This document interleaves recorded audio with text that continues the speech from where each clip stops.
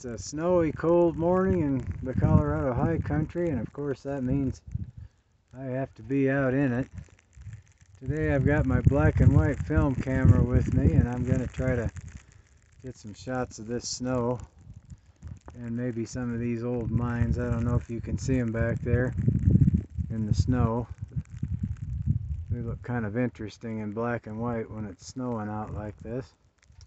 Anyway, I have brought along my exposure meter so I can get the correct exposure with this bright snow and gloomy sky. I'll show you how to work that in a second here. So my camera has 400 speed film in it, and I've set my light meter here to ISO 400, and now all I have to do is turn around and see how much light is falling on the scene. And so I'm looking at the meter, click the button, and it's telling me I need F8, almost F11. You can see the little dial there. So it's almost F11, and I'm going to get the camera out and shoot real quick because this snow is coming down pretty hard. And I'm going to try to take a picture of that little building down there, which I'm not sure you can see from my phone, but I think that looks pretty cool in this light, so we're going to give that a try.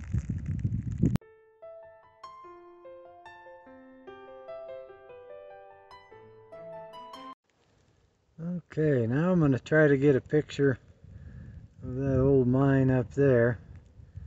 I've checked the lighting and it's about the same, 500th of a second at f11 with ISO 400 film in there. Anyway, I'm thinking that should make a pretty cool picture.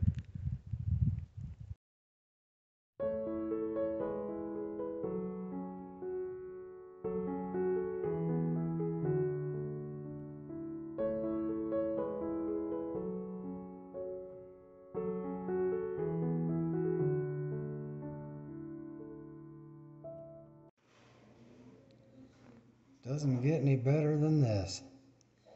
Sitting here watching the snow fall, staring out the window on this beautiful Colorado morning.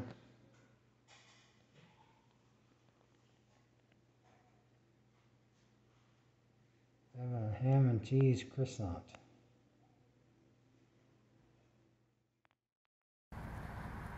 Okay, we're at the overlook on Highway 67. Sangre de Cristos are in the background. Cripple Creek's down below. And the meter is calling for the 500th of a second at F15. And I'm going to get out, take a shot with the black and white film.